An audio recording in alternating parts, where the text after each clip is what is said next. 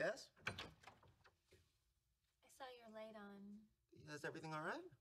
Yeah, I just couldn't sleep. Me neither. Oh, look what I'm reading. You. I thought you already read it. I did, but it's been a while, and I wanted to sound smart over breakfast. Oh, you're smart. Oh, good. Wasn't sure it was coming across. What chapter are you on? 6.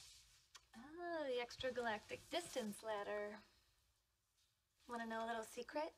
Sure. I wrote the section on the Wilson-Bapu effect completely naked. Really? Sure doesn't read that way. Here, let me show you.